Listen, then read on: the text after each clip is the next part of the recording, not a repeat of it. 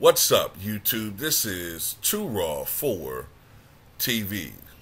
Well, Aaron Rodgers is now a former Green Bay Packer. The trade that everyone has been waiting on to be completed for some 6 weeks now is now completed. He's now a New York Jet. It was back on March 15th when Aaron Rodgers said that he planned to play for the New York Jets. And then everyone waited. The Green Bay Packers and Jets had agreed to a trade, and that took some time. But the wait is finally over, and the inevitable happened. The Jets and Packers have agreed to a trade that will go down in NFL history, according to ESPN's Adam Scheffler. Per the report, the Jets are sending the Packers the 13th first round, 42nd second round, and 207 sixth-round picks in Thursday's draft, and a second-round pick in 2024 that will become a first-round pick in the event that Rodgers plays 65% of Jets' offensive snaps this season. Let me say that again.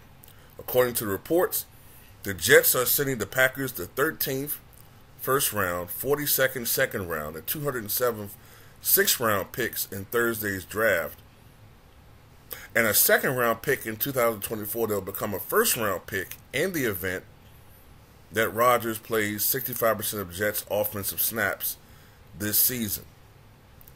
The Jets received the number 15 pick, first round, and 170th pick, fifth round in Thursday's draft, in addition to Rodgers.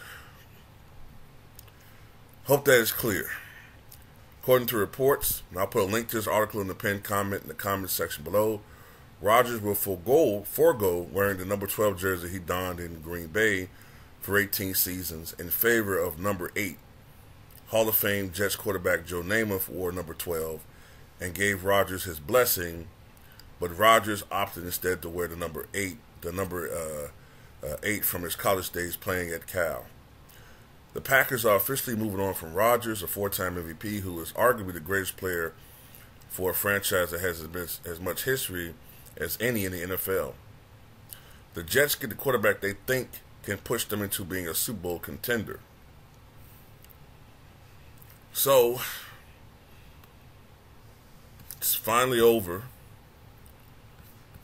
Aaron Rodgers is now a New York Jet. Even though this graphic, of course, is wrong with the jersey number. But other than that, tell me what you guys think, those of you who follow football.